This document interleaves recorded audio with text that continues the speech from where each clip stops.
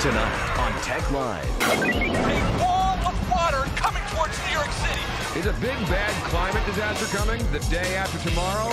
Not likely, but scientists are heading north. One of my artist friends is called Geppetto. This guy's modding bots to make art. We check out these mechanical masters at work.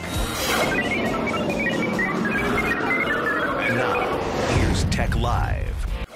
Brush strokes by bots? This guy's turning robots into artists by putting computerized creations on canvas. Through blue periods, smoke fancy French cigarettes, or even cut off their own ears. We're talking about robot artists. And it's not just a lot of ones and zeros. David Stevenson shows us paintings by bots. That's tonight's Hot Click. He's retired from the world of academia and business technology. Instead, computer scientist Max Chandler uses Canvas as his laboratory.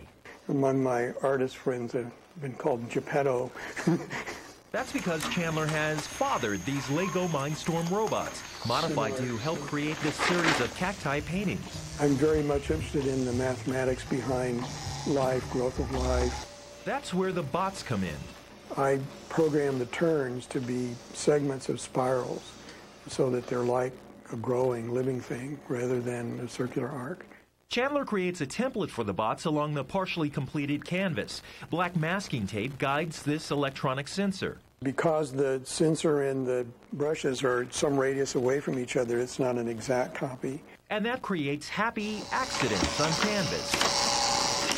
His most successful student, Gimpy 1. When something walks, you have this center of gravity shifting, and so I use that to put, energy into the brush marks. Chandler hopes to show how science and technology shape nature and our view of the world. These bots are his collaborators. We're at a pace where we have smart devices around us and we know how to use them, and that should become a part of art as well. Why not? And a few notes about Chandler's background. He's designed and built machines used in milk carton manufacturing and Olympic gymnastics equipment. Some of the software he's worked on includes The Sims and SimCity, Chris. I don't know much about art, but does he exhibit this stuff or, show it to people? He actually does. He's actually had a couple of shows in Northern California, specifically shows focusing on art with robots, or made by robots, and others on the use of digital equipment and art, too. It's interesting stuff. Yeah, Northern California, a lot of artsy people out there. Yeah.